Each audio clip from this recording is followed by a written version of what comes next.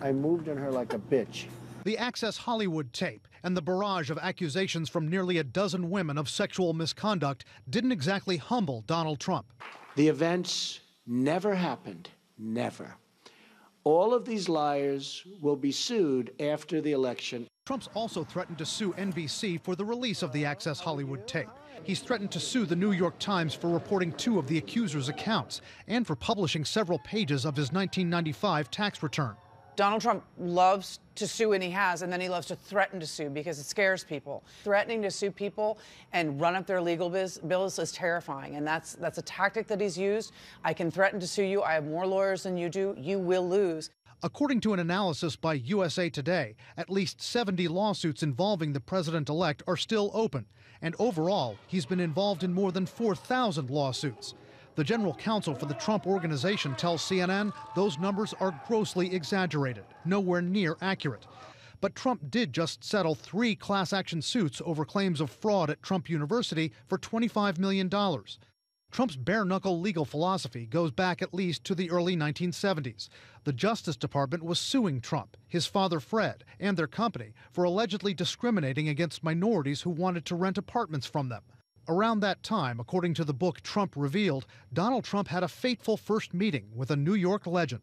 In a very down moment, Donald Trump went to a nightclub in Manhattan called Le Club, where he happened to meet Roy Cohn, who was famous for having defended Senator Joseph McCarthy back in the 1950s in the communist hunting days. From McCarthy to the mobsters he represented, Roy Cohn was a battler.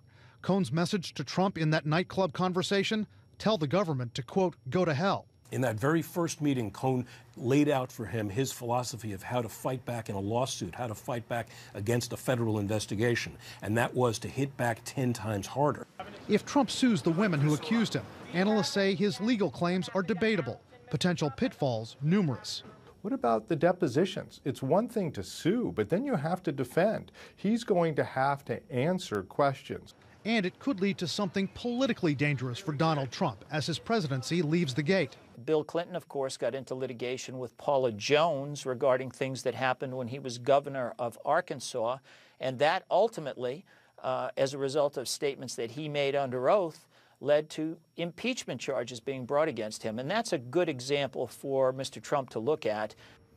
Now, will President-elect Trump really follow through on his threat to sue nearly a dozen women who have accused him of sexual misconduct? The general counsel of the Trump Organization, Alan Garten, told me today the president-elect is focused on running the country, pursuing his political agenda, and removing distractions. So, Brianna, it looks maybe like he'll back down from some of that.